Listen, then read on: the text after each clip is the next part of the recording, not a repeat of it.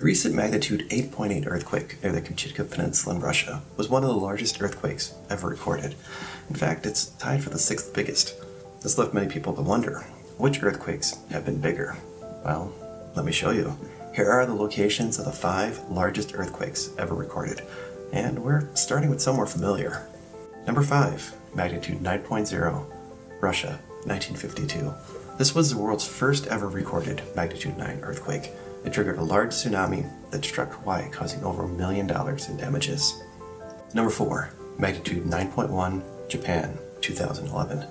This earthquake sent a devastating tsunami along coastal Japan, triggered the Fukushima nuclear disaster, and caused over $220 billion in damages.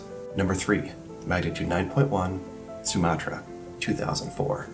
Amazingly, this earthquake shook for at least 5 minutes and produced a massive tsunami that killed more than 280,000 people while displacing 1.1 million others.